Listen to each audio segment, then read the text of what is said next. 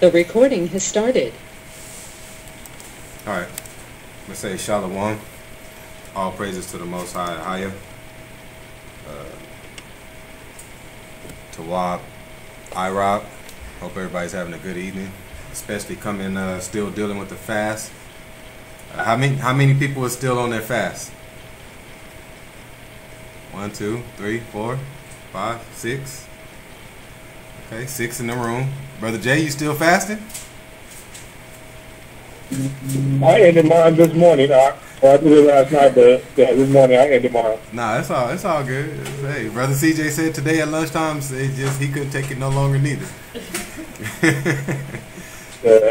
All right, well that's. No, I could have taken it. I mean, no, so we actually did the whole day yesterday, and we just had to work today, unfortunately. So.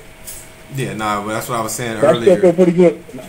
That's what I was saying earlier, though. It's hard to fast when you're out and about all day long and burning calories and burning energy. Now, if you're at home chilling, it's a little easier. But once you start burning that energy, man, it's rough when you ain't replacing it with all the protein and everything. So, all right, you guys, let's go ahead and get into the lesson. We're going to jump straight into it. We're only going to go into about 9:30. It won't be all the way into 10 tonight. We're going to go into about 9:30. But tonight's lesson will be called Foolishness Brings a Evil Heart. So foolishness brings a evil heart and keeps you away from the truth. Alright, let me say it again. Tonight's lesson, the title is called Foolishness Brings a Evil Heart and Keeps You Away from the Truth. And I don't think a lot of people realize how that works. If you always acting foolish and silly, it just blinds you away from the truth. That's it. Okay? So we're going to go ahead and get started. Brother KG, break down the word foolish. We have foolish, and it means void of understanding or sound judgment, weak in intellect applied to general character. So it says foolish, void of understanding or sound judgment. Okay, so someone that's speaking something and don't have sound judgment on it, or act upon something and don't have full judgment, sound judgment. Weak intelligence, basically, is what it's saying. You're weak in the mind, just weak intelligence applied to general character. So it's applied to someone's character when you call them foolish because of the way they act. And so through someone's character brings foolishness. So if you see someone acting a certain way, you be like, man, this person is kind of foolish. Okay. All right, tonight we're going to start off with Isaiah chapter 30 verse 10.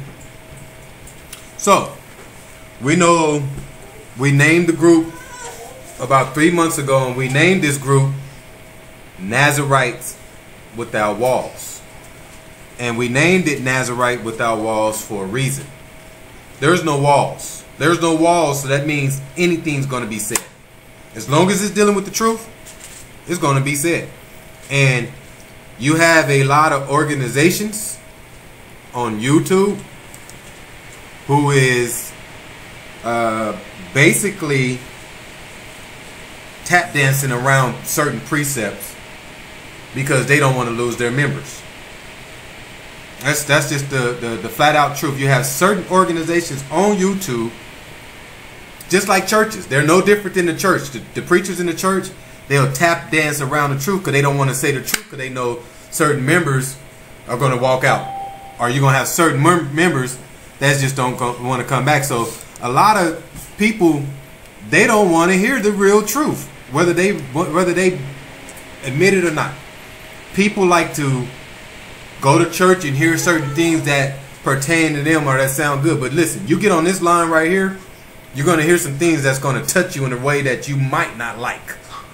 And listen, I didn't write the Bible. That's just the precept. So the Bible said precept upon precept. You must enjoy every precept. You can't take 60 or 70% of the precepts and say, all right, well, I'm going to pick the ones that I like, and then I'm going to just stick with those precepts, and then the ones that you don't like, you're going to find a way to avoid them.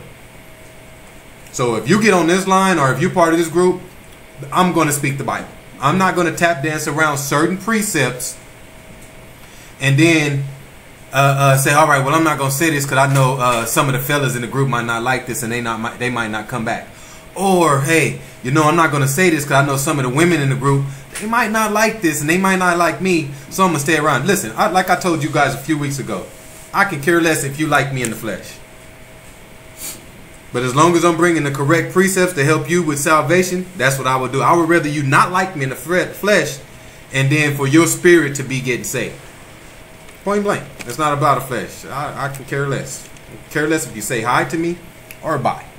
You know why? Because I'm going to flourish. The Most High is going to bless me for what I'm doing, regardless on who likes me or not.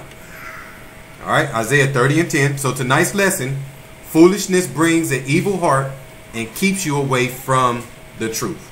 So as long as you stay within your foolish and silly mind frame, the truth will get further and further and further away. Brother, you need a chair? You need something to sit on? All right. You sure? All right. Isaiah 30:10. Because, I mean, we got room right here now. Okay. All right. Isaiah 30:10. We're in the book of Isaiah, chapter 30, verse 10. And it reads, which say to the seers, see not, and to the prophets, prophesy not unto us right things, speak unto us smooth things, prophesy deceits. That's not going to happen here. All right, which say to the seers, see not, and to the prophets, prophesy not unto us right things. So I'm going to speak every right thing that this Bible says, whether you think it's wrong or whether you think it's right. I'm going to speak it. I'm not going to speak the smooth things and prophesy and deceits as what people want. This is what people want. People, they go to organizations, they go to groups and churches, and they want to hear things that are smooth. They want to hear things that are not harsh. Huh? All right, hold on, you guys. Somebody, that's Brother Jay. He don't know no better. We, hold on, you guys. Brother Jay put us on hold. Anytime somebody put us on hold, that elevator is gonna kick in.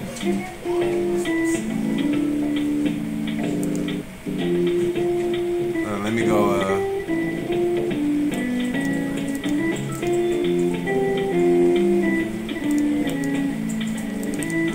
I gotta keep the settings up just to make sure. You back, Brother Jay? Yeah, I'm back. All right. You know when you put us on hold, we get elevator music, right? Oh no, I didn't know that. Wow. Nah, and the whole group is we gotta listen to that elevator. But that's all good though. I can just mute out your phone from here on out. So if you gotta switch over, it's no big deal.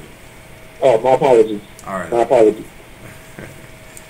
Elevator music is rough. Let's go to Psalms 10:1. So you guys, you have to understand, according to the Spirit says, speak the truth. The truth is the only thing that's going to set you free. Okay?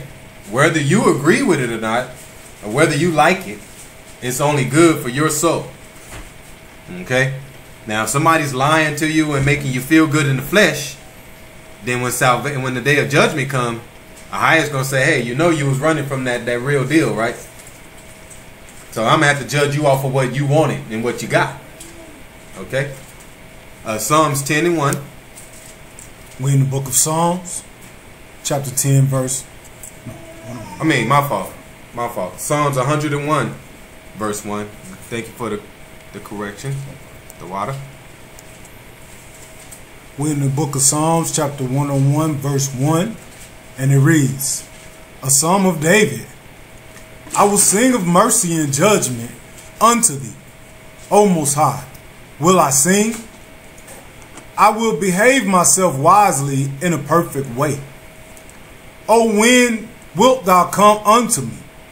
I will walk within my house with a perfect heart. So it says, I will behave myself wisely in a perfect way. And oh, when wilt thou come unto me? So when you going to come unto me, Ahiah? I will walk within my house with a perfect heart. So no evil heart. So remember, tonight's lesson is foolishness brings an evil heart. And it blocks you from the truth. Let's go to Psalms 143 and 3. So David says, I will behave myself wisely in a perfect way. And I will do this within my house. Basically, everywhere I would go, I would behave myself. Okay? 143 and 3 in Psalms. Go ahead. We're in the book of Psalms, chapter 143, verse 3. And it reads, For the enemy hath persecuted my soul. He has smitten my life down to the ground. He hath made me to dwell in darkness, as those that have been long dead. So, the enemy has persecuted our souls. We in the land of the enemy, and the enemy has taught us ways and taught us to be against the Most High. So the way we are here in the flesh in America, the way that America has taught you to be, is persecuting your soul. It's taking you right to the pit. That's why you need to change your ways and get your spirit back in the realm of Ahia and stop walking after the ways of America. Okay? And it says that you're dwelling in darkness. Alright? So that's what that means. Your soul is being persecuted. Alright? Like I say, people that are chasing money on a daily basis, putting the Most High last, doing everything but the Most High, and then they say, okay, I got time for the Most High now. No, Most High should be the first thing you do when you wake up in the morning. Okay? Then you go to work, you come home, Most High. Alright? You have to find a way to get the Most High involved. Verse 4. We're in the book of Psalms, chapter 143, verse 4, and it reads, Therefore is my spirit overwhelmed within me. My heart within me is desolate. I remember the days of old. I meditate on all thy works. I muse on the work of thy hands. I stretch forth my hands unto thee. My soul thirsteth after thee, as a thirsted land, Selah. Hear me speedily, O Most High. My spirit faileth. Hideth not thy face from me, lest I be like unto them that go down into the pit. So it says, hear me speedily. Can you please hear me right now? Because my spirit is failing me. What does he mean by that? That means he's caught up in the flesh. He's doing fleshly things. So since he's caught up in the flesh, he says, my spirit is failing me. Alright? And then he says, don't hide your face from me, Ahia. Please don't do that. Lest I be like unto them that go down into the pit. So people who live in the flesh, and they always let the fleshly emotions take over them, the spirit is now failing you. So the moment you get in some type of adversity, and now you feel like you can't handle it no more, your spirit is failing you. And all that's doing is leading you right to the pit. Okay? But it says in verse 4, therefore is my spirit overwhelmed. So when you get overwhelmed with things, then this is when you get into the flesh and you're like, man, I can't deal with it no more. It's too much. They're walking right to the pit. Verse 8. Verse 8. Cause me to hear thy loving kindness in the morning, for in thee do I trust. Cause me to know the way wherein I should walk, for I lift up my soul unto thee. My soul is failing, but I need you to show me the way to walk.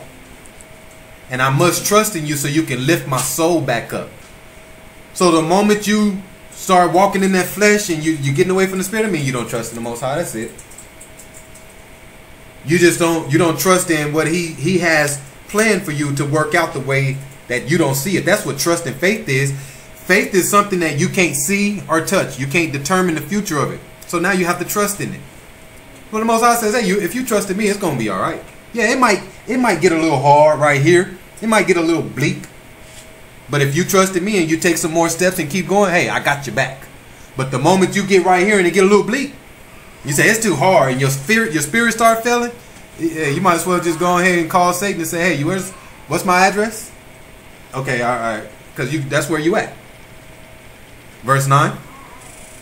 Verse 9. Deliver me, O Most High, from my enemies. I flee unto thee to hide me. Teach me to do thy will, for thou art my power. Thy spirit is good. Lead me into the land of uprightness. Quicken me, O Most High, for thy name's sake, for thy righteousness' sake. Bring my soul out of trouble. Bring my soul out of trouble. Soul is in trouble because I keep falling back into the flesh. So every time I fall into the flesh, my soul is in trouble. It says, teach me thy will. All right. That way I can be led into the land of righteousness. So you have to do the will of Ahia if you want to be led into the land of righteousness. But bring my soul out of trouble. I'm in trouble here now. Can you please lead me in the way and have me walk after your way so I can stop falling into that fleshly trap? Verse 12. Verse 12. And thy mercy cut off my enemies, and destroy all of them that afflict my soul. For I am thy servant. I am thy servant, so afflict my soul. So that's why we just did the fast. You fast to humble your soul out, to afflict the flesh. Do everybody understand that? When you fast, you're fasting to humble the soul out, to afflict the flesh, to lift up the soul, to lift up the spirit. All right, let's go back to Psalms 101 and 3. So go back to where we was at. We read 1 and 2. Psalms 101 and 3. Go ahead. We're in the book of Psalms, chapter 101, verse 3. I will set no wicked thing before my eyes. I hate the works of them that turn aside. It shall not cleave to me. So I will set no wicked thing before my eye. So if you come across anything that is wicked, or any person that is wicked, listen to what I'm saying. So if you come across anything that's wicked, or any person, I will set no wicked thing before me. That means object or person. I hate the work of them that turn aside. So somebody that is wicked, that's always trying to turn you away from what you know is right. That can be your mom, your cousin, adversary, somebody that's always trying to bring some type of wickedness into the situation and turn you aside and make you follow what they're doing. All right. Now you guys all got a text from me earlier about Sister Gloria. Sister Gloria is walking in the wrong way. She's doing wicked things, trying to turn people and bring people on her side to make people feel sorry for her. And anybody that listens to that shenanigans, shame on you. We got some precepts for you. Got some precepts for you for anybody that can't turn to Sister Gloria and say, hey, listen, you're trying to turn me out of the spirit. What's wrong with you? You need to stop that. So for people that don't know how to do that, you right with her, because it says right here, I hate the work of them that turn aside from anything that's doing right. It shall not cleave unto me. Break down the word cleave. We have the word cleave, and it is H1692. Hebrews 1692, and it is the bak, and it's spelled D-A-B-A-Q. Lost Brother Jarrell. Go ahead. And it means to impinge, cling, adhere, to catch. So read it again. Cleave means what? To impinge, cling, or adhere. To catch by pursuit, abide, fast, cleave, follow close, be joined together. So cleave means follow close, follow after, be joined together.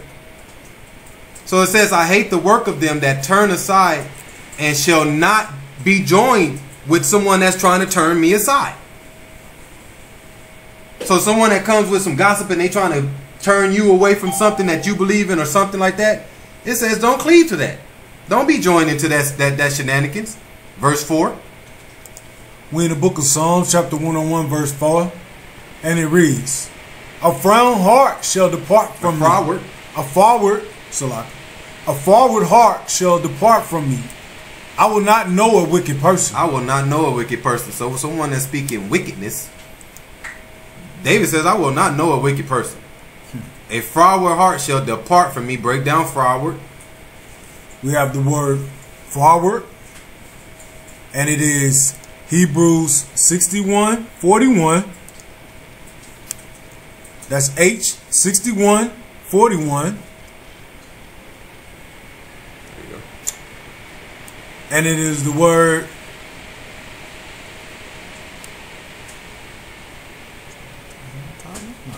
It's a car. it's a car.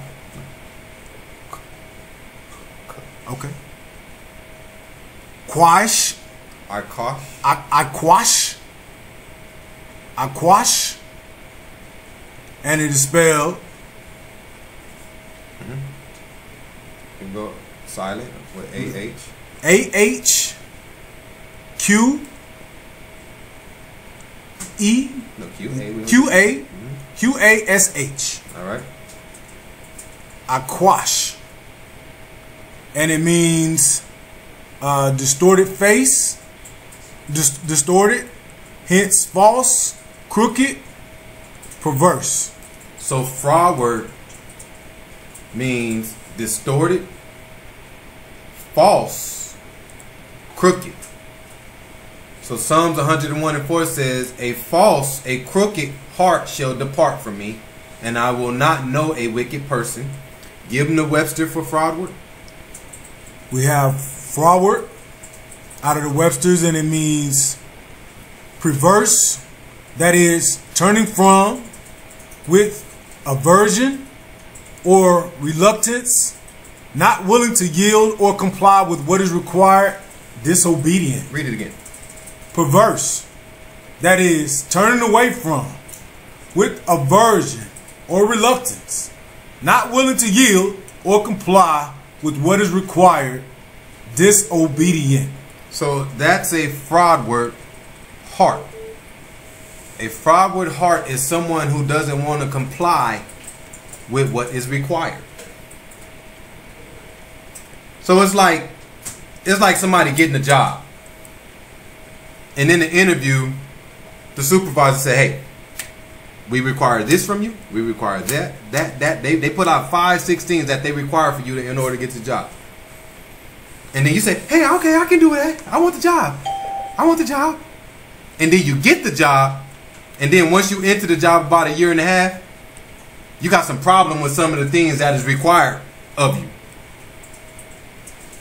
Now you like, well, I don't know if I want this job anymore. Or now you start trying to skip around some of the things that they require from you and try to do things your way. And it says, no, I already put the requirements out there. When you came into this job, you already knew what the requirements was. Now the moment something don't go right, you want to pull out. That's not how we're supposed to be. So it says froward means turning from, not willing to yield or comply with what was required, disobedient. Proverbs 3:32. So we're breaking down froward, which means false, crooked. And David said in Psalms 101:4, a froward heart shall depart from me. I will not know a wicked person. So David says, I will not keep wicked people around me. Point blank, if somebody's wicked, David says, I'm like Speedy Gonzalez. Pure. I'm getting away from this person. Proverbs 3:32.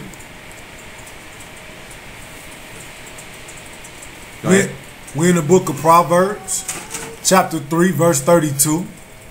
And it reads, for the froward is an abomination to the Most High, but his secret is with the righteous. So a froward person is an abomination to the Most High. And what's a froward person?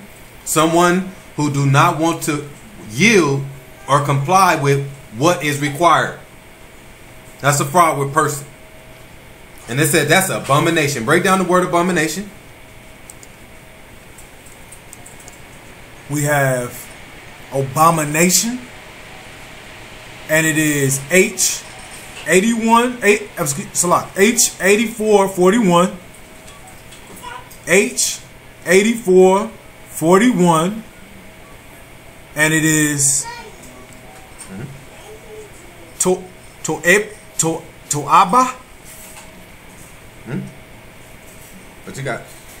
What's that? What's that? It's the Ta? Ta? Okay. Oh, okay. is The Abba. the Abba.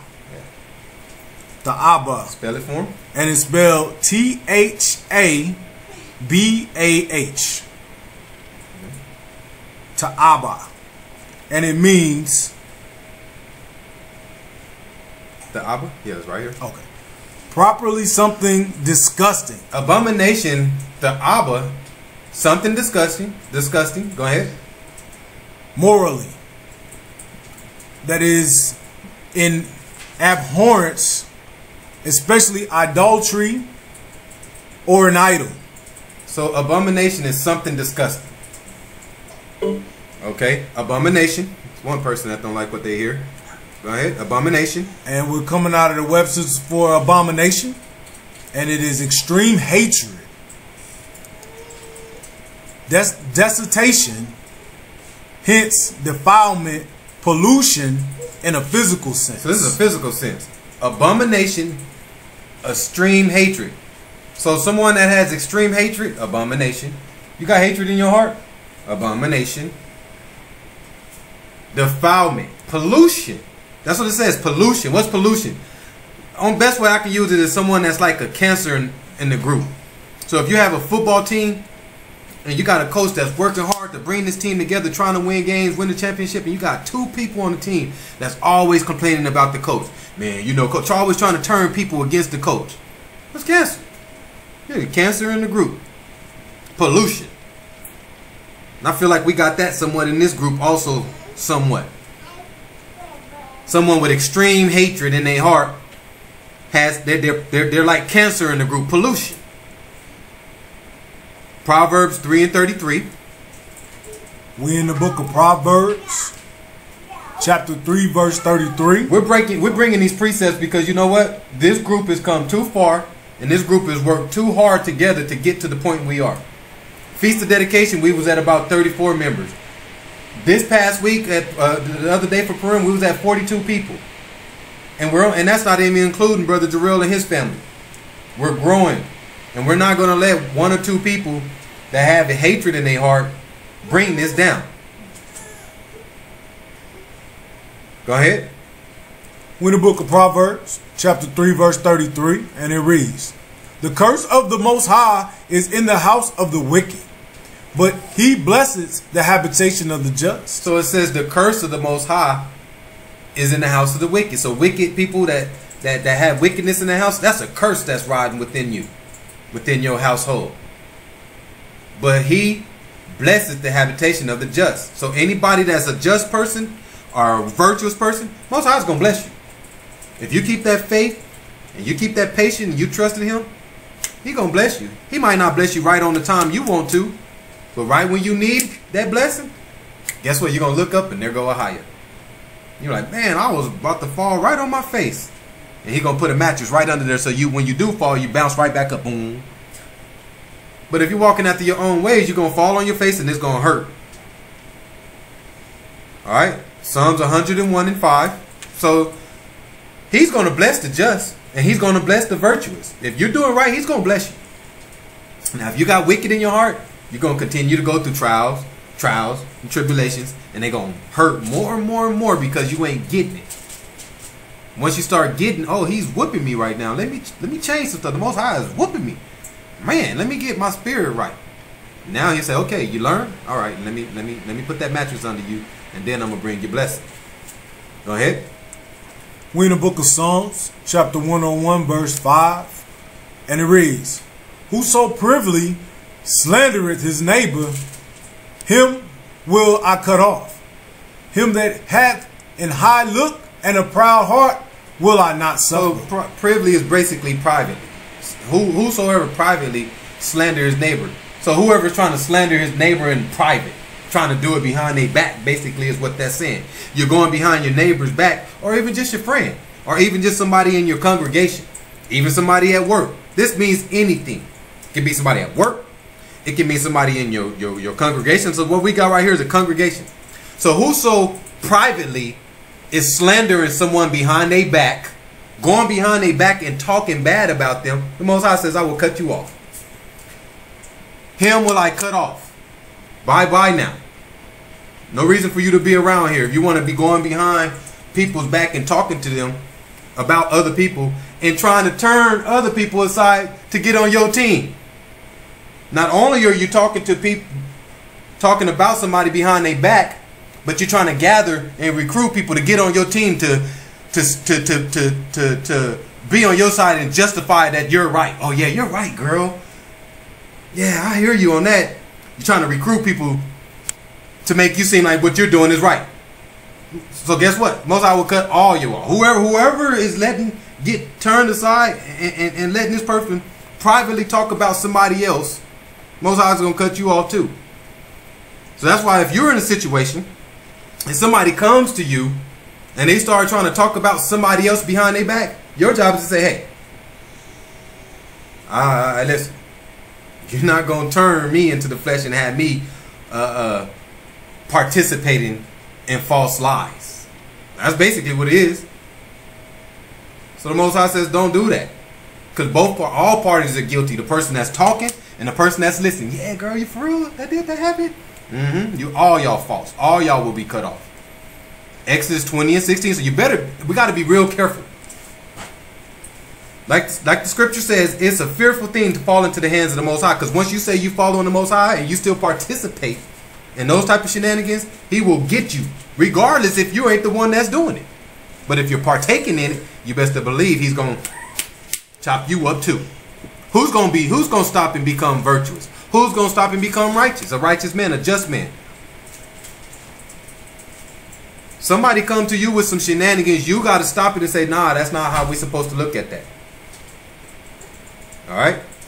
Break down. So, Exodus 20 and 16. We're in the book of Exodus, chapter 20, verse 16. And it reads, thou shalt not bear false witness against thy neighbor. That's a commandment. Thou shalt not bear false witness against thy neighbor. Don't be out there talking false things in private and slandering someone. I see that going on. I see it going on.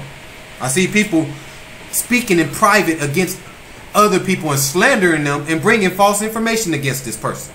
Break down the word false. We have the word false, and it is H8267, Hebrews 82:67, and the word is shakor, and it's spelled SHAQER. No, AR. What's up with that? AR. Spell it for him again. Spell it for him again. SHAQAR. All right. All right, give it to him. What's the definition of? And it means in untruth, by implication, a sham, without cause, deceitful, falsehood, frighteningly, liar, lying, vain thing, wrongfully. So false means untruth, sham, deceit, liar, lying, vain, wrongfully. So someone that's bearing false witness against another person is wrong, a liar, and a sham. Give them the Webster for sham. We have the word sham, and it is to mock, to make mocks. So sham means to make mocks. So you out here bearing false witness against someone, which is a sham, making mockery of them, slandering them, laughing, going to somebody else and talking about somebody and then laughing about it. Yeah, you know, that make a mockery about them. That's a commandment. The Most High says we're not to do that. Exodus 23:1, he says, and if you do it, it's abomination, and he will cut you off. That's what Psalms 101 says. 101:5 says, I will cut him off who goes in private and tries to slander his neighbor. All right, Exodus 23:1. Go ahead. We're in the book of Exodus, chapter 23, verse 1. And it reads, thou shalt not raise a false report. Don't talk something you don't know. Don't bring a false report on somebody that you don't know the facts. You're just talking because you hurt. Or you're just talking because something's wrong with you and you don't like it. So now I'm going to go slander this person to somebody else and bring a false report. Go ahead. Thou shalt not raise a false report.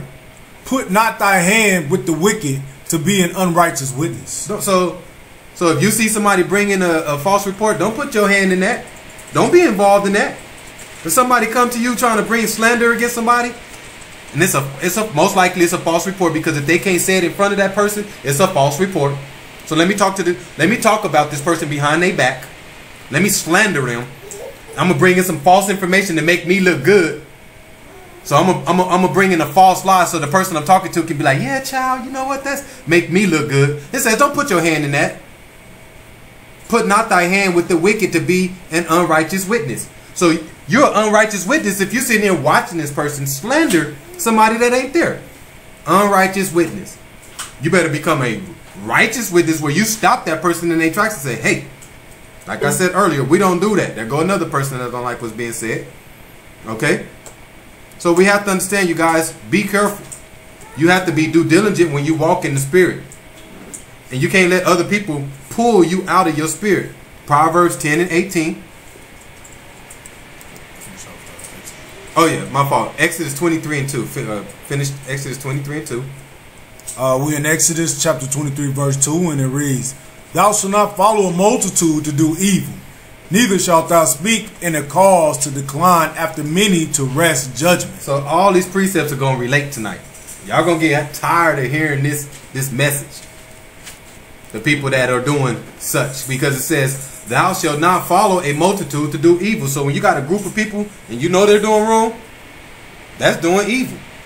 It says don't follow that group. When you see a group doing wrong, slandering somebody else, or just even doing wrong, period, don't follow those people. Proverbs 10 and 18.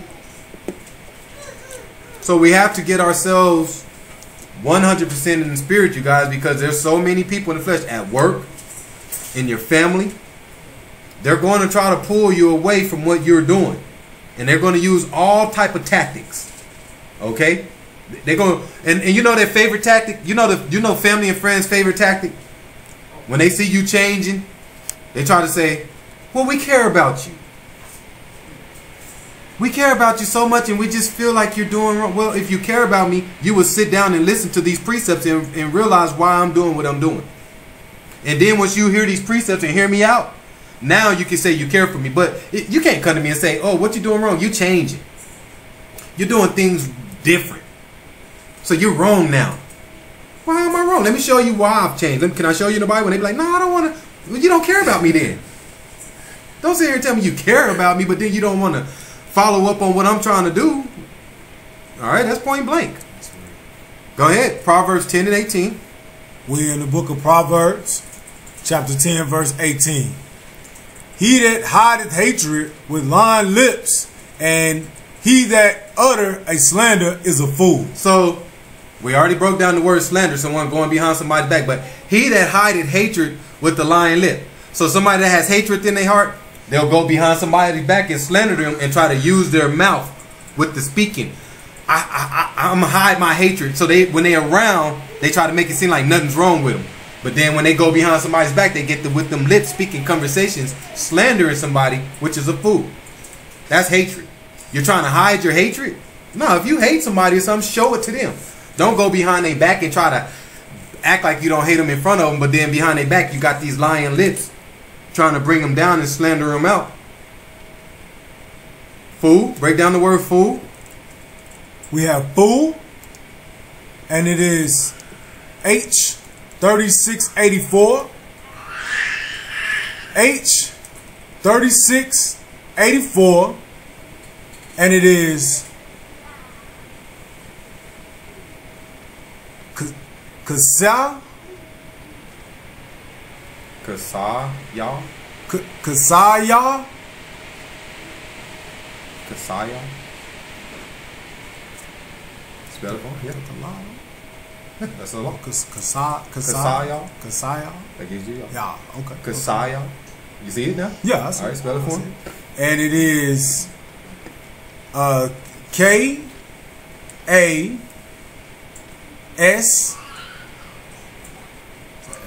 S-A? S-A-L-A. Like you missed your Y. Y-A. That's why you didn't see the Kasaya. Okay. Kasaya. Hey, you guys, you got to excuse the brothers. We're learning Hebrew, and these brothers are trying to pronounce these words without their cheat sheets, and they're doing a good job. They're really picking up on it. All right, but they're trying to recognize these letters without using their chart. Okay? Spell it for them again. It is Kasaya, and it's K-A-S-A-Y-A-L.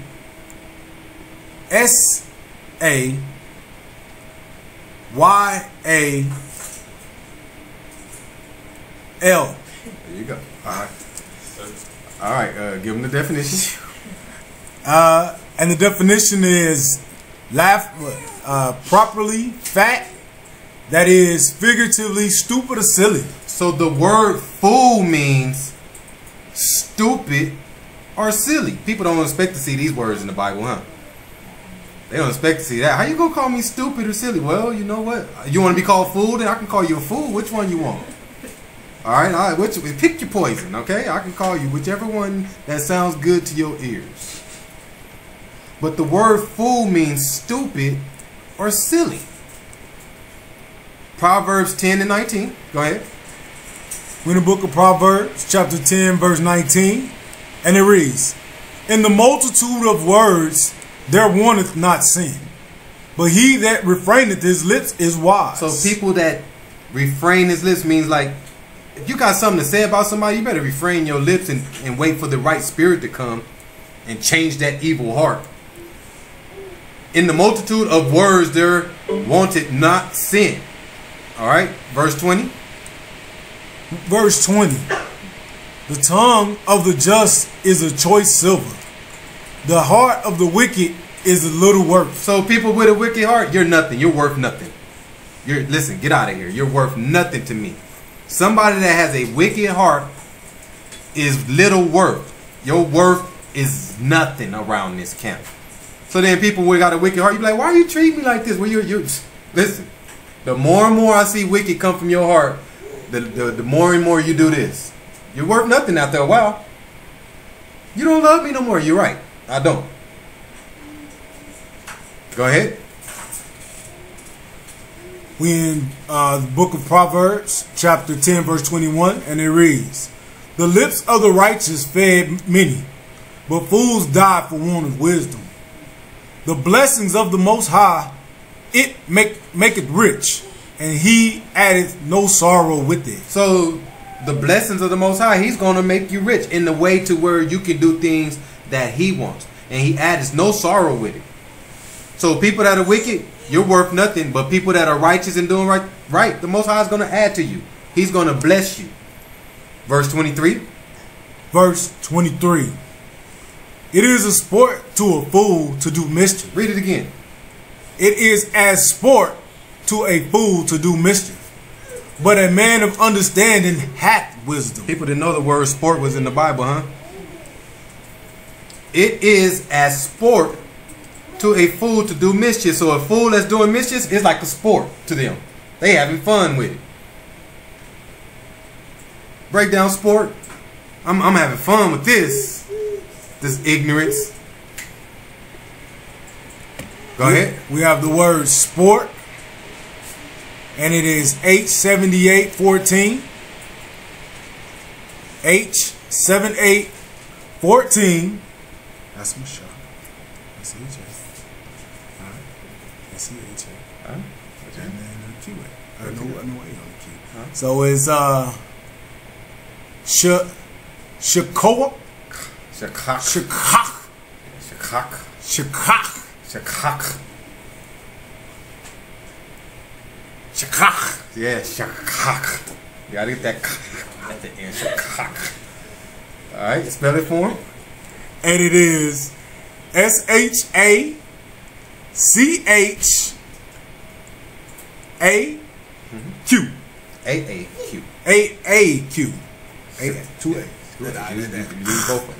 That they got something That's stuck in that your extra throat. H. Shit, cock. All right. I don't want to spit on you. Just spit on the screen if you got to get it out now.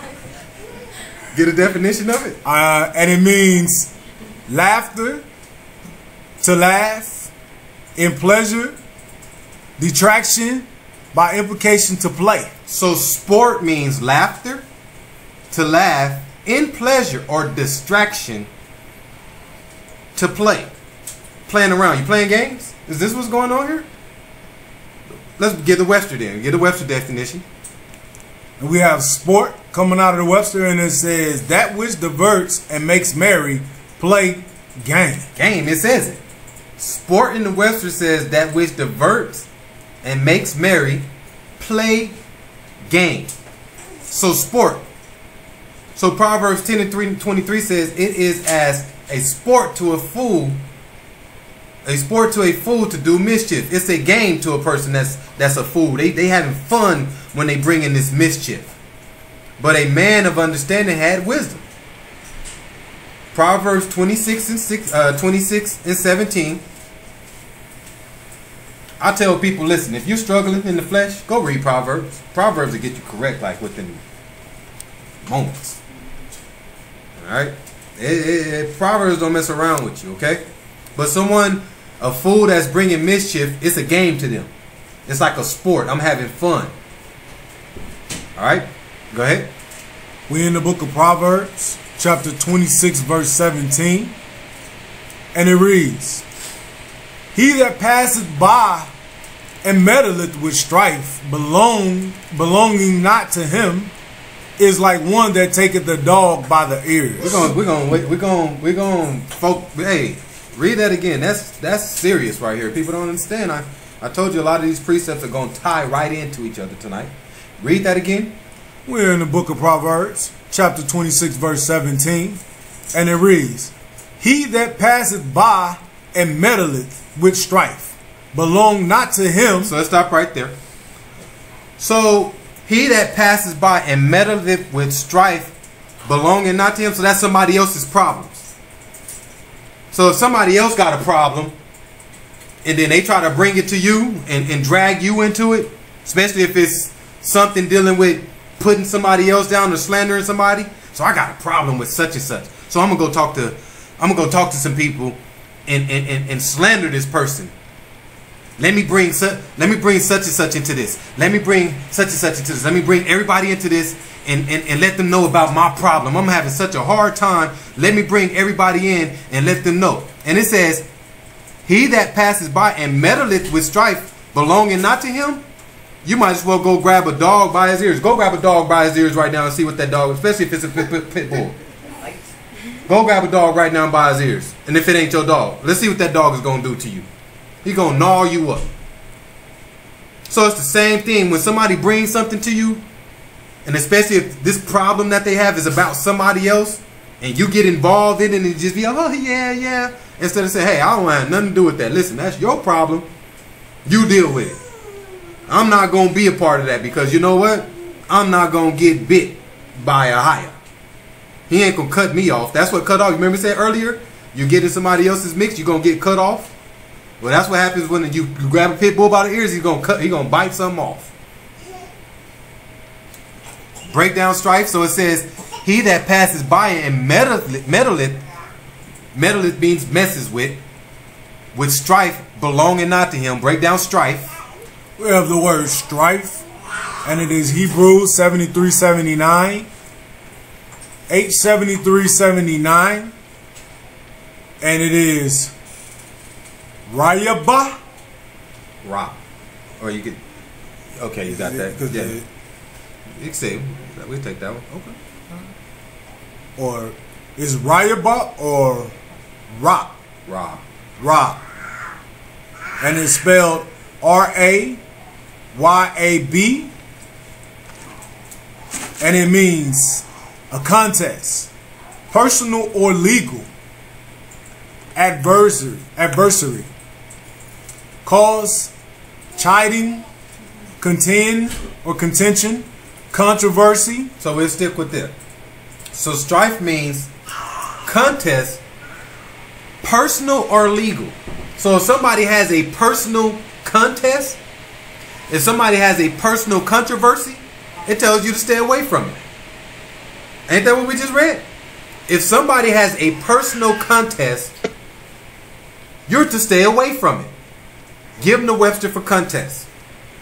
We have the word contest, and it means to dispute, to strive earnestly, to hold or maintain, to struggle, to defeat. To defend.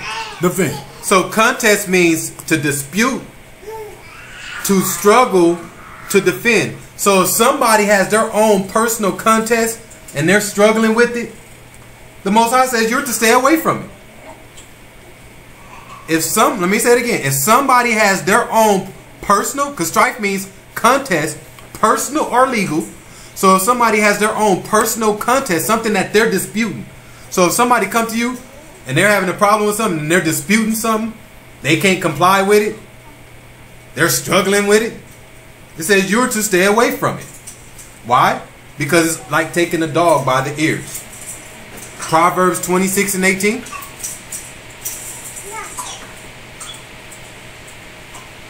We're in the book of Proverbs, chapter 26, verse 18. I'm bringing these precepts because I care about your soul. And I see people getting tied up in this. What we're talking about tonight, I see a lot of people doing this and they don't even realize what it's doing to their spirit. Most High says somebody got a dispute or they struggling with something on their own. If you can't help them in a virtuous way to give them precepts or something, stay away from it. Especially if it has something to do with slandering other people. I'm giving y'all the precepts tonight to help you with your spirit. Don't let it happen to you. Go ahead. We're in the book of Proverbs, chapter 26, verse 18. And it reads, as a madman who casteth firebrands, arrows, and death, so is the man that deceiveth his neighbor, and saith, I am not I in sport. So it says a person that deceiveth his neighbor, somebody that's going behind his neighbor's back or somebody's back, and then they say, am not I in sport? You know what I'm saying? They asking, am I not in sport? So these people know what they're doing. These people know they're playing games. All right? Proverbs 18 and 1. So don't be that person. Don't be that person that's out there in the sport of foolishness. That's the sport we're talking about tonight. The foolish sport. Don't get caught up in that sport. Proverbs 18 and 1. We're in the book of Proverbs, chapter 18, verse 1. And it reads, Through desire, a man, having separated himself, seeketh and intermeddleth with all wisdom. So we read earlier where it says don't meddle it with something that ain't yours. Alright? Through desire, a man having separated himself. So somebody that separates himself from what? Wickedness. Someone who separates themselves from what? Evil. They seek it to intermeddle it with wisdom. So don't meddle it with something that's somebody else's personal problems. No, you need to intermeddle it with wisdom. Verse 2. Verse 2. A fool hath no delight in understanding, but that his heart may discover itself. So a fool had no delight in understanding. They don't want to hear the truth. They don't want to have knowledge, but that his heart may discover itself. Verse 3. Verse 3. When the wicked cometh, then cometh also contempt, and with ignominy reproach. So it says, when the wicked cometh, then cometh also contempt. Break down the word contempt. So when the wicked person comes, contempt comes. Let's see what contempt means. Contempt. We have the word contempt, and it is H937. H937, and it is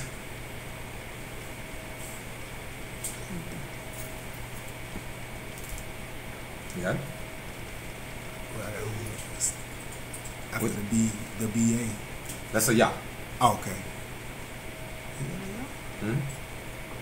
No, it is. It's a wa. That's a wa. Ba. That's a wa. Okay. And it is bawa. Bawas. Bawas. Bawas. BAWAZ.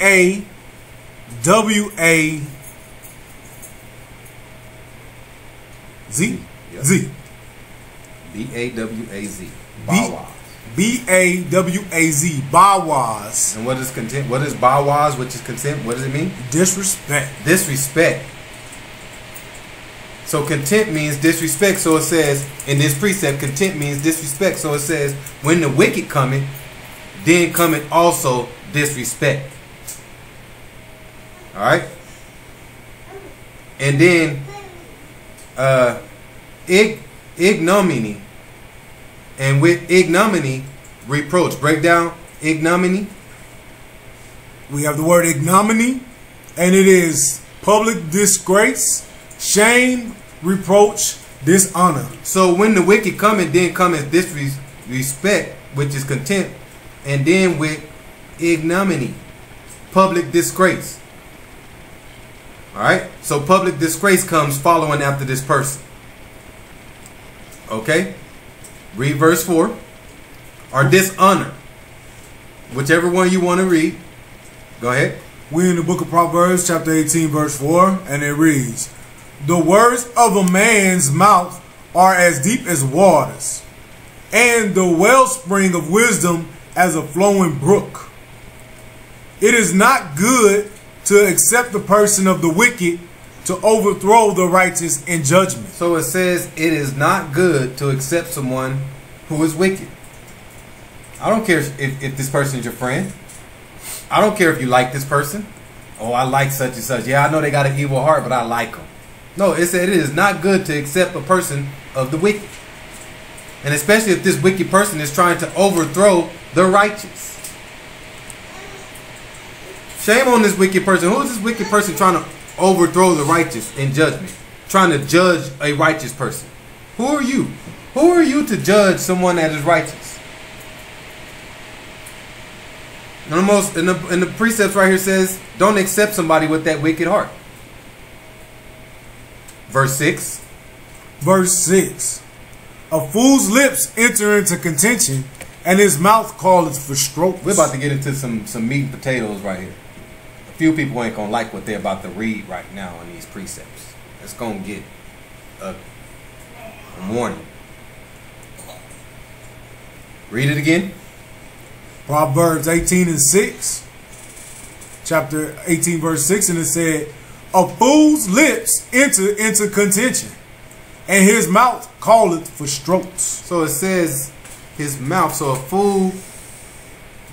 fool's lips. So if you want to keep talking silly, you want to just keep talking outside of your mouth, it enters into contention. And his mouth calleth for strokes. Strokes mean blow. Blows. We know what strokes mean. It means blows. Some Mike Tysons. Some nyakam-nyakams. Break down contention in the Webster.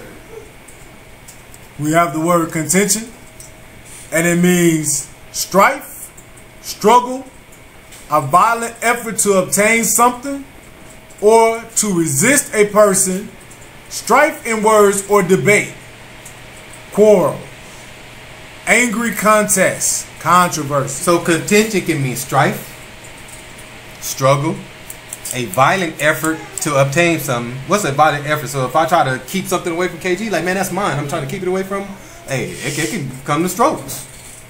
Or to resist a person, strife in words or debate. What's strife in words or debate? Argument. I want to just keep arguing. Strife, words and debate. I'm going to just keep debating you then. I'm going to just keep arguing with you then. You can't do nothing to me, so I'm going to just keep arguing with you then. Quarrel, angry contest, controversy. So contention is resist, to resist a person. Strife in words or debate. Webster for resist. We have the word resist, and it means to stand against, to withstand, hence to act in opposition or to oppose. So I oppose. I'm against what you're saying. So I'm a argue with you. I'm a debate with you then. So listen. A fool's lip enter into contentions, and a mouth calleth for strokes. This could be anything. It could be somebody that took something, or somebody that's talking smack to you, or someone that's arguing with you. It's a lot of ways you can look at these fools' lips that are entering into contention. It could be somebody that come to you and say something stupid, or it could be somebody that just says, hey, I'm going to argue with you all night long. I want to debate. I'm against you. I oppose you. So I'm going to debate you all night with my words. Let me show you guys what the Most High thinks about that. Because you also have situations. Of course, you have men where it says, hey, you have two men that something might happen, and a fool might say something stupid, and it might bring some blows. That's one way this can happen. Or strife in words or debate, quarrel, all right, resist. I oppose what you're saying. Could be in the household. It can be in a household with a husband and a wife, where a wife says, well, I oppose what you're saying, so I don't like what you're doing, so I'm going to just argue with you all night. Strife in words or debate. I'm going to just argue. And since we live in America, and since we've been taught the haughtiness of America, what a woman, oh, you can't do nothing to me anyway, so I'm going to just talk all night long. I'm going to just run my mouth. You can't do nothing. Because that's what America's taught you. So a woman, especially when she has a righteous man, the only way she can bring him out of his spirit is by what? Yomp, yomp, yomp, womp, womp. Womp, womp, womp. Right. Or what's our say? What we come up with? Right.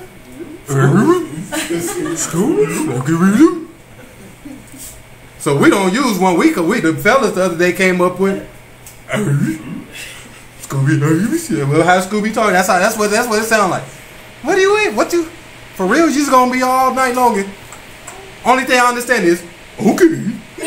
Right? Scooby, when Scooby talk, all you understand is okay, right? Everything else you don't. You be like, what did Scooby just say? But he got that snack though, right? But it's the same thing though. Women in the household just all night long because they feel like I could just battle him all night long with my words. Let me show y'all what the Bible says about the balance. Go to Proverbs 20 and 30. Since you think you could just sit here and battle a righteous man all night, word after word, I'm going to just argue with him then. I know he righteous, he ain't going to do nothing to me. Trying to take that spirit. Proverbs 20 and 30, trying to take him out of that spirit. Trying to take him out of that spirit. Let's see what the precepts say. Remember, I didn't write this. King James. King James says, hey, according to the precepts of the Most High, this is it. Proverbs 20 and 30. We in the book of Proverbs, chapter 20, verse 30, and it reads, the blueness of a wound cleanseth away evil. So do it stripes the inward parts of the belly. So we're going to take our time with this one too. It says, the blueness of a wound cleanses away evil. So how do I get this evil spirit out of my heart? Out of my house? You want to just keep strifing me all night long? All night? Can't do nothing to me. Right now, blueness. We have the word blueness. That's a word now. Okay. Let's see what you got. And it is H2250. Is this one? H. Get this one. That way you get that first one. That first one? Mm-hmm. No, this one right here. Oh, this one. Okay. We have the word blueness, and it is H2250. H2250. You can spit on my screen now, you know, right? I got wipes. Go ahead. And the word is man. Ka ba ba ra. So you reading that? Don't read their spelling. Read your words. Go ahead, try again. Don't read those words in front of you. Read the letters. Right? You read those words, it's gonna tie you up. All right, so that's CHBA. R-A-H.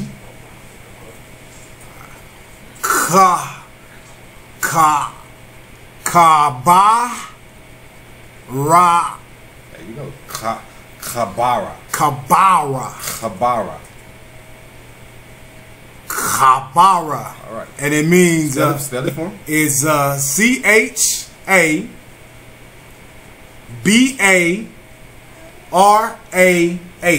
All right. So blueness is Kabara. What does it mean? Blueness? And it means properly bound with stripes. That is a whale or a black and blue mark itself. Blueness is bruise or hurt. So blueness means to bound with stripes. That is a whale, black and blue mark. Bruise, hurt. Break down the word bound. Bound, a limit. So it's a limit. Don't go crazy with it now. Just enough to do what? Take away that evil. Just enough. Just enough to get that attention. Huh? Did that just happen? Yeah. Yeah. Yes, it did. Well. We have the word well. And it is the mark of a stripe. The mark of a stripe. What's the mark of a stripe? I'm going to leave. It's some evidence. It's some evidence on what just happened here. Yes, it is a bruise. There's some evidence. That's what it just says. So it says the blueness of a wound cleanses away evil. Cleanses away evil means to purify. So I need to get rid of this evil. So I need to purify it. Cleanses means purify. So I need to purify this evil. Alright? So do stripes the inward part of the belly. Break down stripes. So do stripes. We have so do stripes. And it is H4347. H4347. And it is Makaa.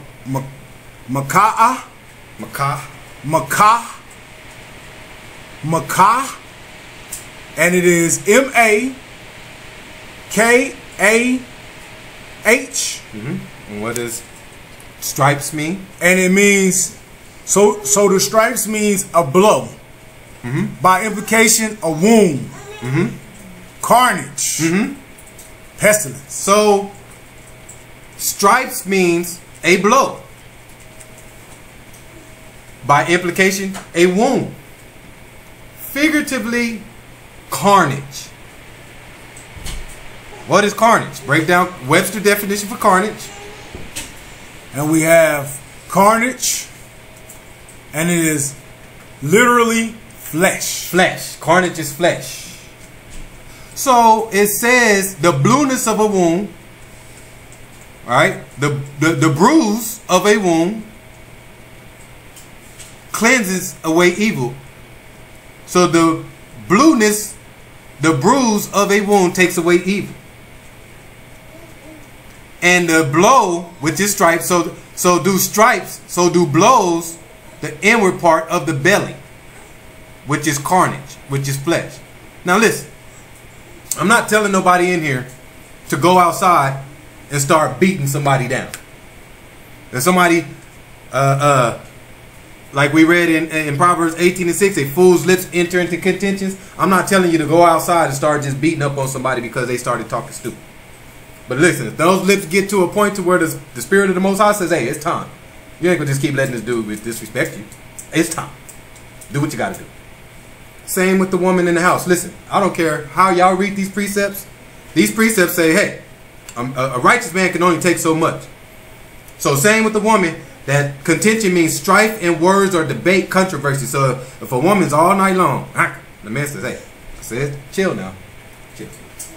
Man even try to leave the house. I'm going to leave for a minute because I know you got something going on in the flesh. I'm going to get out of here. Man go on his journey, come back 5 hours later, and guess what he come back into the house with? All night long. Most High says, hey, you think I'm going to just let this man just sit here and get smashed up in the spirit? You just going to keep fleshing them all night long? You think I'm going to just allow this to happen? Most High ain't going to allow it to happen. I promise you. And let me show you how. Let me show you how this all play together. Go to Proverbs 20 and 18. Let's confirm how the Most High wants this done.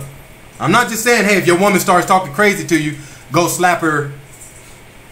I'm not saying that. But hey, if your woman is talking crazy to you, debating, strife, arguing, strife, and you say, hey, you know what? I'm gonna let you deal with yourself. I'm gonna get out of here. And then you try to hit her with some reproof and some precepts, and she still don't get it. And you come back home, still. And then now it's making your spirit weary. The Most High gonna show you what to do. Go ahead. We're in the book of Proverbs, chapter 20, verse 18. And it reads, every purpose is established by counsel. Every purpose is established by counsel. Counsel means you're going to get instructed on what to do. Every purpose is established by counsel. Go ahead. And with good advice make war. So with good advice, which is the counsel. So since every purpose is established by counsel, with good advice coming from Rawak and Ahaya, now it's time to make war. Once you have the right advice, then you can make war. Verse 19. Verse 19. He that goeth about as a talebearer revealeth secrets. Therefore meddle not with him that flattereth with his lips. Okay. So every purpose is established by counsel. Alright. And with good advice, make war. So the Most High will tell you when it's time to go to war. He will give you the counsel and say, alright, enough is enough. Handle that. But remember, it's got to be limit. Alright? He that goeth about as a talebearer revealeth secrets. Break down talebearer. Webster. We have the word talebearer coming out of the Webster's, and it says a person who officiously tells tales. One who impertinently communicates intelligence or anecdotes and makes mischief in society by officiousness. So, a person who officially tells tales, a talebearer, someone that's lying. He that goeth about as a liar revealeth secrets. Therefore meddle not with him that flattereth with his lips. Don't meddle with this person. Alright, mischief. Break down the word mischief. We have the word mischief, and it is intentional injury. Intentionally injury. Harm or damage done by design. So a talebearer is a person who officially tells tales, and then it says, and makes mischief in society.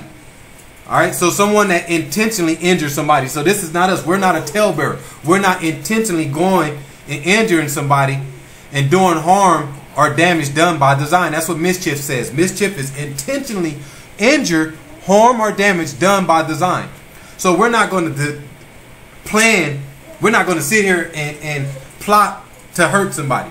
You just can't go out and start beating up on people like I said. But if the Most High, alright, establish some type of counsel in you, which is every purpose is established by counsel, and with good advice make war, then that's when you go make war. But you can't just all of a sudden, just because you have mischief in your heart, you want to go do damage to somebody. Alright? So it says, talebearer, a person that makes tales and makes mischief in society. Breaks down society. We have society. Webster. Coming out of the Webster's, and is the union of a number of rational beings. So society is a union, a number of rational beings. So you can't just go make mischief in society. You can't just go out and start damaging a number of people, beating up on a group of people. That's not what we're about. Alright, Proverbs 20 and 18 says, for every purpose is established by counsel. So the Most High will guide you on every purpose. And with good advice, so good advice from Ahaya, will he make war. Okay? In the door. Alright. The door. Psalms 101 and 6. We got about 15 minutes left. Psalms 101 and 6. We're in the book of Psalms, chapter 101 and 6. So before we go to that, listen. Like I said, I don't want nobody thinking I'm giving people permission to go home and start slapping around on their women. And I'm not giving nobody permission to go to the mall or go to the gas station and the moment somebody says something stupid to you, you walk over to them and punch them in the face. The Most High said it's got to be, it's a protocol to this. But also women, y'all have to understand, if you got a man who's sacrificing himself to the Most High, he's giving everything up, changing his life to become a righteous man, and you continue to think you can argue and debate him, because now you know he's righteous and he's doing everything in the spirit to stay humble. So the only way you can get at this man now is by acting ignorant with him. So you think, well, you can't do nothing to me. I'm just all night long, all day long. That's, you know, that's 3 days going into some ignorance, and you just think nothing can happen. The Most High is going to give that man counsel and say, hey, listen, go ahead. This is how I advise you to take care of this war. This is in the precepts. You have to understand, even in America, the state you live in right now, the country you live in right now, for years, it wasn't no coincidence that the women didn't have no rights. It wasn't a coincidence that the women couldn't speak without being spoken to. That was here in America years ago. Because they was doing what? They was trying to follow the Bible but piece it out the way they wanted to. Women was in a certain position because they was trying to follow what the Bible said, but doing it the way they wanted to. But then the government got so haughty in their mind and wanted to go against a higher in every way. That's when they started giving women all these rights. This is when they started giving women all these good jobs so the woman can think she's equal to the man. So now who are you to tell me to get in my place? Listen, I watched a John Wayne movie 3 weeks ago. About 3 o'clock in the morning, I'm sitting here chilling. A John Wayne movie, come on. I like John, so sometimes I see John, I'm like, all right, cool. And it was a movie where John, he wasn't a pistol John. He wasn't walking around just pulling out the pistol. He was the cool John. He was a family John, John Wayne. And his son-in-law calls him and says, hey, I need to talk to you. I need to get the name of this movie. Son-in-law says, hey, I need to talk to you. So John comes over to the house. John Wayne comes over to the house. The son, he's talking to the son. And then the daughter, John Wayne's daughter, walks in the house. And then John Wayne looks at the son after the son already had told John, the son-in-law told John, hey, she's been out in the neighborhood doing bad things, talking, gossiping, saying things she should not be saying. That's what the son-in-law said to John. And John was like, all right, well, you know what you got to do. You know what I'm saying? And he looked at John and did like that. John gave him permission. And John was like, so she's going throughout the state and the city bad-mouthing our name? He's like, yes. So the moment the daughter walks in the house, John said, all right, I'm out of here. Handle your business. And the daughter said, no, Dad. No, to John. No, Dad. No, no. Because she already knew what was about to happen. No, Dad. John says, hey, bend her over your lap and whoop her. She's like, no, Dad, no.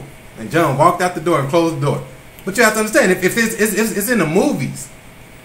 It's in the movies, but they got away from them times because they wanted the woman to come out of subjection and be equal to the man that way. And now in these days, because due to the Willie Lynch letter, what did he say? In so many years, what? They're going to wake up. They're going to wake up. Them righteous individuals are going to wake up. So just imagine this. So just imagine if America still had women somewhat in subjection. They couldn't really vote.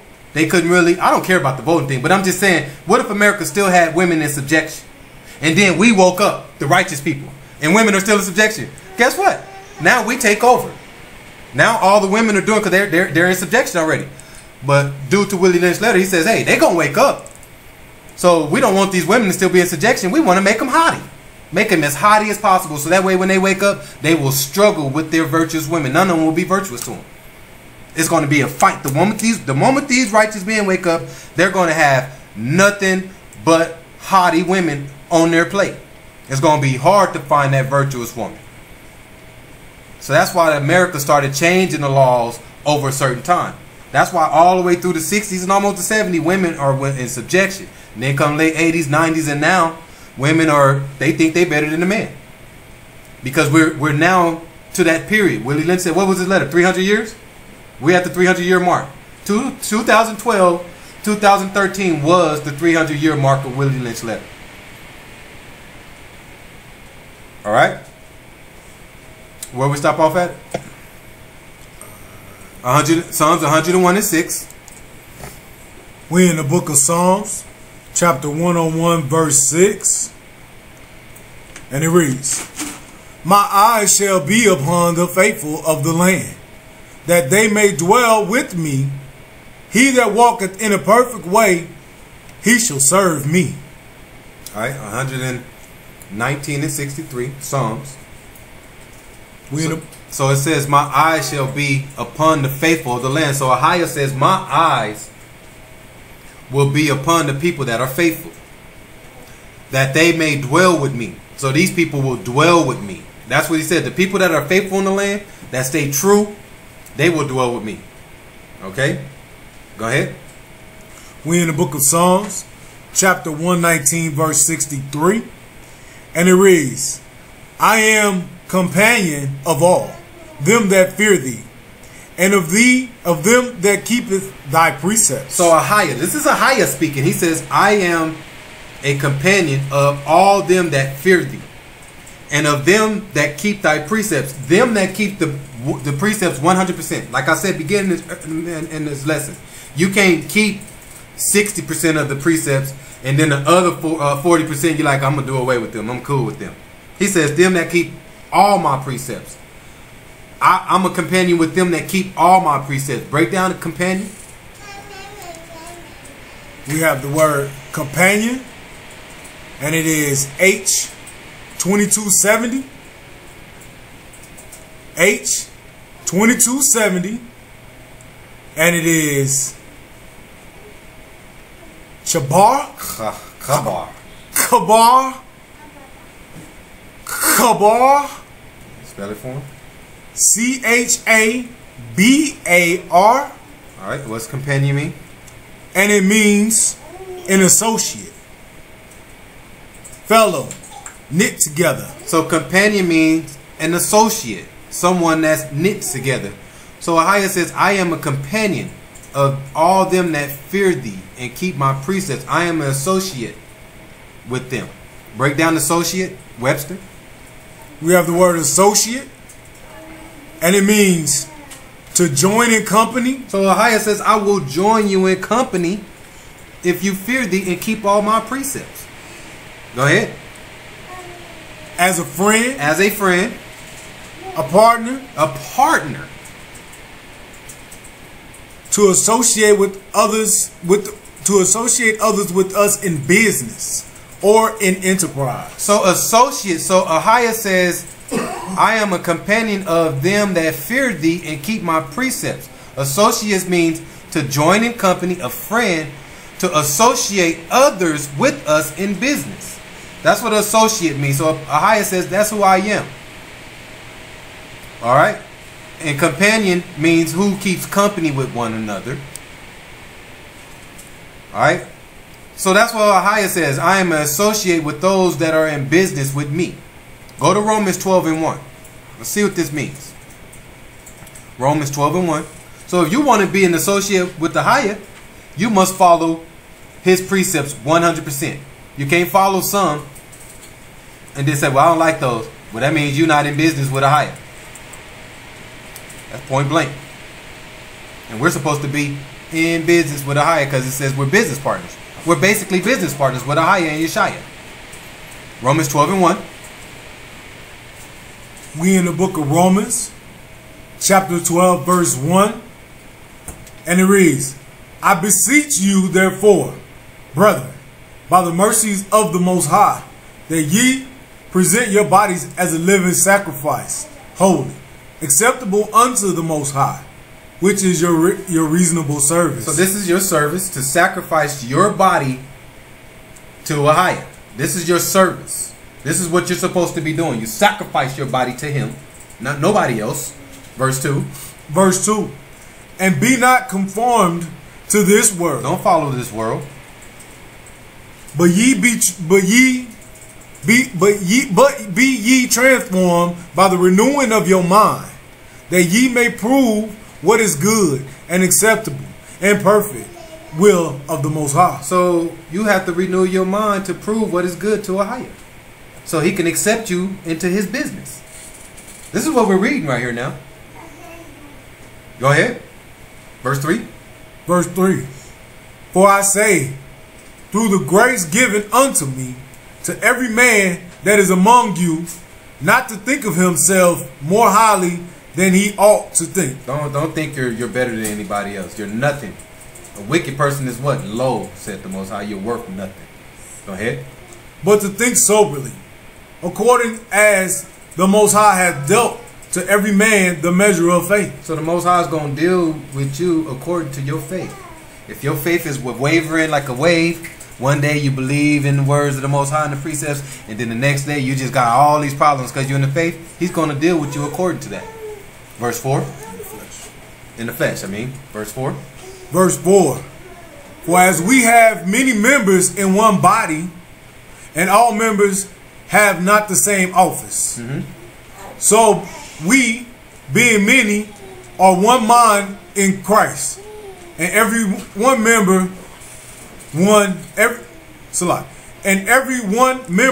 one of another. So it says, for as we have many members, so we have a lot of members in one body, and all members have not the same office. So it's talking about a business here. We all are part of a business. We're supposed to be. We're all supposed to be a part of this business that we just read, and we all have our own separate office. So we, being many, are one body in Yeshua, and every one members one of another. So we're all part of this business. We all work together. Go back to Psalms 101:7. So it says an associate. Psalms 119:63 says a companion of all that keep his precepts. So if we want to be a companion of all with a higher, we all got to work together in this body, which is this business. All right, let's finish it out. 101 verse 7, Psalms. We're in the book of Psalms, chapter 101, verse 7, and it reads, He that worketh deceit shall not dwell within my house. He that telleth lies shall not tarry in my sight. So he that worketh deceit shall not dwell within my house. So if you're working deceit and you're doing wrong, Most High say, you ain't gonna dwell in my business. You ain't gonna dwell in my house. He that telleth lies shall not tarry in my sight. Verse 8. Verse 8. I will early destroy all the wicked of the land, that I may cut off all wicked doers from the city of the Most High. So the Most High says, I'm going to cut you off sooner or later.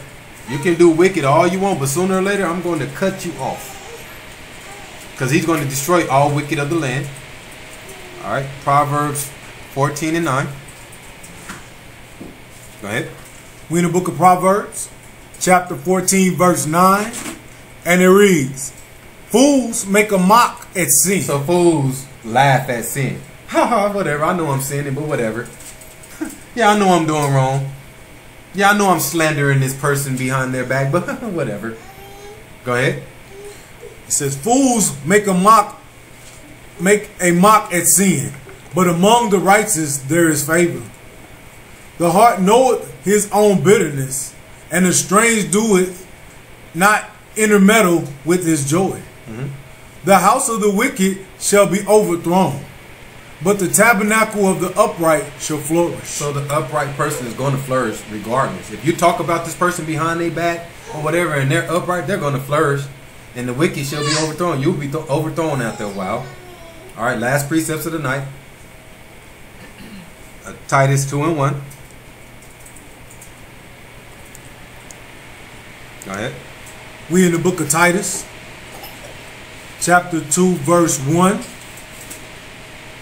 And it reads, But speakest thou the things which become sound doctrine, that the aged men be sober, grave, temperate, sound in faith, in charity, in patience. So the aged man, so a wise man, let him be sober, grave, temperate, short-tempered, sound in faith, in charity, in patience. So a righteous man needs to be all those things. Patient, charity, which is love, short-tempered, sober. Verse 3. Verse 3. The aged man likewise. No, the aged woman. The aged woman likewise, that they be in behavior as becometh holiness, not false accusers, not given too much wine, teachers of good things. So a wise woman, likewise, like the righteous man, that they be in behavior as becometh holiness, not false accusers. Don't be partakers of false accusations. Teachers of good things. So if you see somebody doing wrong, a wise woman, you reroute the situation and teach good things. Verse 4. Verse 4. That they may teach the young women to be sober, to love their husbands, to love their children, to be discreet, chaste, keepers at home, good, obedient to their own husbands, that the word of the Most High be not blasphemed. So you have to obey your husband, especially if he's a righteous man. That word, the word don't be blasphemed. If you out speaking evil things against your man, now the word is being blasphemed, because all he's doing is being righteous and trying to teach you the right thing, and then you going behind his back and speaking evil things against him. Verse 6. Verse 6. Young men likewise exhort to be sober-minded, in all things shewing themselves a pattern of good works, in doctrine, shewing uncorruptedness, gravity, sincerity. Verse 8. Sound speech that cannot be condemned, that he that is of the contrary part may be ashamed, having no evil thing to say of you. So it says in verse 8, sound speech. That means sound doctrine. Somebody that studies. Sound speech. Nothing's wrong with it. Sound speech that cannot be condemned. Break down give them the definition for condemn, Webster. We have the Webster, coming out of Webster's, and we have the word condemned. And it means pronounced to be wrong, guilty, worthless, forfeited. So condemn means pronounced to be wrong. Sound speech that cannot be pronounced to be wrong. So if you can't prove what this person is doing is wrong, why are you speaking evil things against them? That's what that just says. Sound speech that cannot be condemned, cannot be pronounced wrong, that he that is of contrary part may be shamed. So he that is part of this needs to be shamed. If you're going back and speaking wrongfully against someone that's doing sound speech, you need to be ashamed. Having no evil thing to say of you. So so if you're doing everything right, nobody should have no evil thing to say of you. If you're bringing sound speech, if you're bringing proof, no one should be behind your back speaking an evil saying against you. And whoever is doing it should be ashamed of themselves. So that's just read. Alright? So that's why when I speak to you guys, I know you might not like some of it, but I give y'all proof. I go into depth. I give you definitions. So for shame on anybody that's behind my back speaking evil against me. Because if you have a problem with me, come to me. I'll talk to you. You got a problem with me, come to me. I'll sit you down and say, okay, what's the problem, sister? Okay, what's the problem, brother? Hey, my fault. I'm sorry for offending you. Hey, can we fix it? Okay, can we? All right then. Let's. That's how it's supposed to be. But anybody speaking evil against the elder, I'm the elder of this group. By the way, my name is Elder from here on out, not brother. I think I deserve that title. I'm the elder of the group, and I'm gonna now go by my Hebrew name. Ain't Brother Ed no more. It'll be Elder Ad Shaya Mawan. All right, I'm gonna say it for y'all again. Elder Ad Shaya Mawan. Aha. What does Ad mean? Ad means witness. Alright? And what is Ad in English? Ad in English is Ed. My whole name is in the Bible. So Ad, which is AHD, is ED in English, which means witness. Shah Ya Mawan, SHAYAMAWAN,